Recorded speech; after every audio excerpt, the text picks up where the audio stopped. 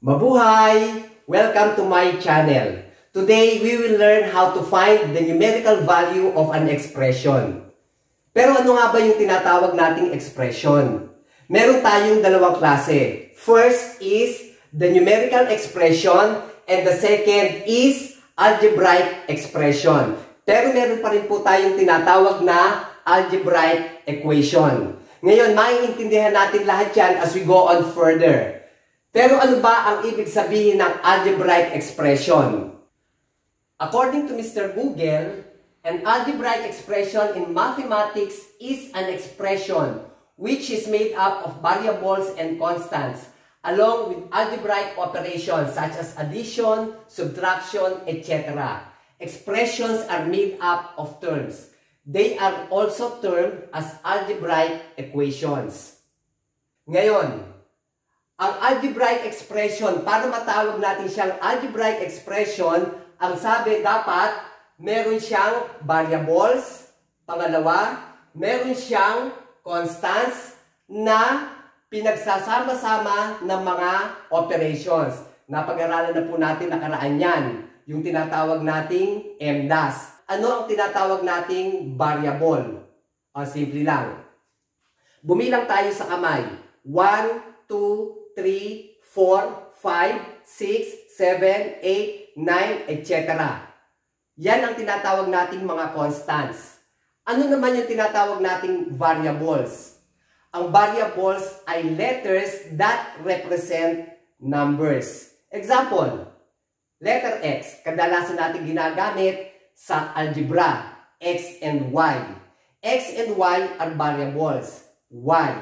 Because X can be 1, X can be 2, and so on and so forth. And same is true with Y. It can be 1, it can be 2, and so on and so forth. Ano naman ang tinatawag nating algebraic equation? Simple lang. Kapag meron tayong algebraic expression such as 3a plus 8b at may nakita kayong equal sign na value niya, that becomes an algebraic equation. This one, 6a minus 2b is equal to 8. Bakit? Kasi nagkaroon na siya ng equal sign. Pag nagkaroon na ng equal sign, it becomes algebraic equation. Again, kung walang equal sign, it can either be algebraic expression or numerical expression. Numerical expression kapag wala siyang variables. Meaning, pag walang letra, ayan o, napag-aralan na natin, puro numbers. Let us now proceed with example number 1 on how to find the numerical value of an expression. Example, if A is equal to 3 and B is equal to 2, find the value of A plus 2B. Isulat natin ano, A plus 2B. A plus 2b. Find the value of this if a is equal to 3 and b is equal to 2. We can now find the value of this expression by substitution. A plus 2b. 2b here means 2 times the value of b. Substitution na. The value of A is 3. Substitute natin siya sa A, or A is 3 plus 2B. The value of B is 2. So this is now 2 times 2. Let us rewrite 3 plus the product of 2 and 2, which is 4. The sum of 3 and 4 is 7. Therefore, the value of A plus 2B when A is equal to 3 and B is equal to 2 is 7. Is that clear? Okay, now, let us go with number 2. Example number 2 is evaluate X or evaluate A times X plus Y. When A is equal to 2, X is equal to 3, and y is equal to 6. Let us rewrite the expression a times x plus y. The value of a is 2, the value of x is 3, and the value of y is 6. By substitution, a here is 2 times x plus y. The value of x is 3 plus the value of y is 6. 2 times 3 plus 6 is equal to 9. Palitan natin ng 9. This now becomes 2 times 9 is equal to 18. Therefore, a times x plus y is equal to 18. When a is 2, x is 3, and y is equal to 6.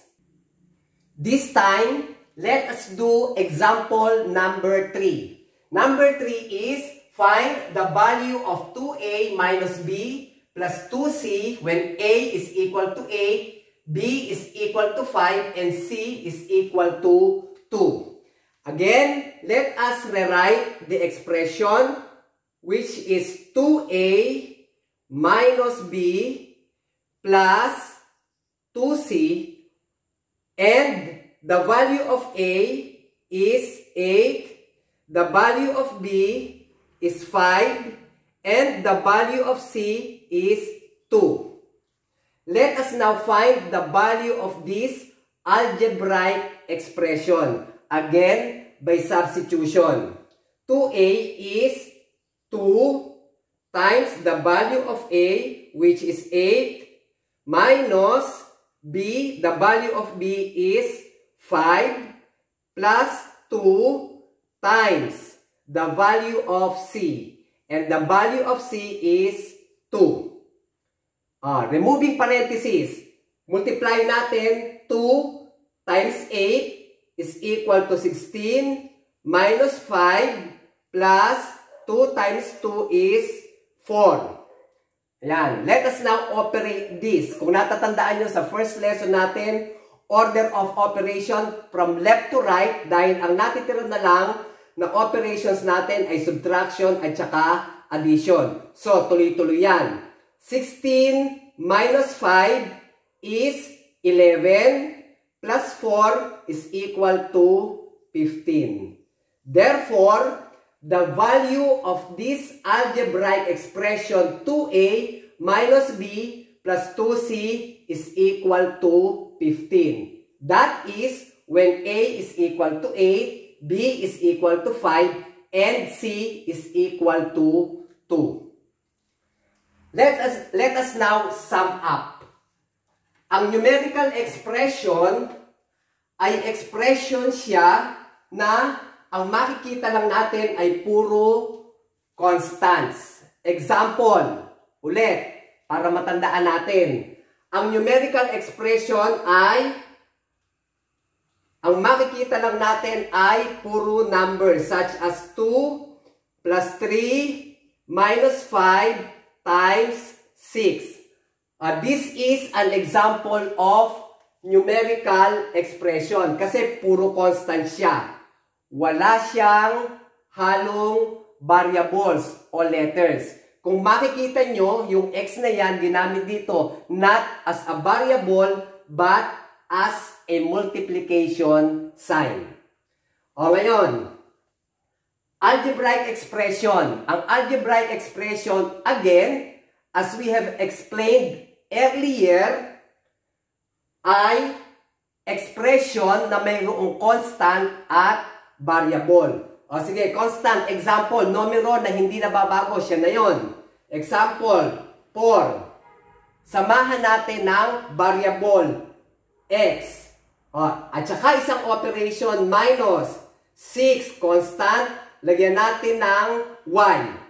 This is now an algebraic expression. Kasi meron siyang constant na 4 at saka 6. Meron siyang variable na x at saka y. Alisin man natin itong 6 na to ay algebraic expression pa rin siya. Kasi meron siyang constant, meron siyang variable, may operation.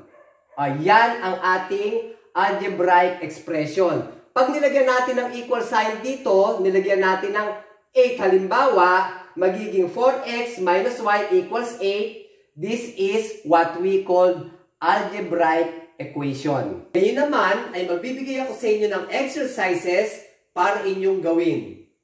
If A is equal to 1, B is equal to 4, C is equal to 3, D is equal to 6, find the value of the expressions below.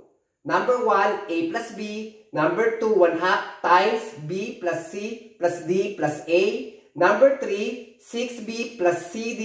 Number 4, parenthesis A plus B minus C. Ayan, kayo gagawa niyan. Ito na ang mga sagot. Number 1, let us do this mentally and orally. Kaya-kaya natin yan. A plus B. Substitute 1 as a value of A and 4 for B. 1 plus 4 equals 5. Number 2, 1/2 of parenthesis. Ito muna ang unahin natin. Value of B is 4 plus 3 plus 6 plus A. 1 plus 4, 5 plus 3, 8 plus 6 is 14. Lahat ng nasa loob ng parentheses ay 14. 1/2 of 14 is 7. Number 3, 6B plus CD. The value of B is 4. 6 times 4 is 24. Plus CD. C times D is 3 times 6, 18. 24 plus 18 is equal to 42. O parenthesis A plus B minus C. Ito munang nasa loob. A plus B is 1 plus 4, 5 minus C, 3. 5 minus 3 equals 2. Muli po, magandang araw sa lahat at sana marami akong naibahagi sa inyo ngayong araw. Till next tutorial, bye-bye! And don't forget to subscribe to my channel. Maraming salamat po.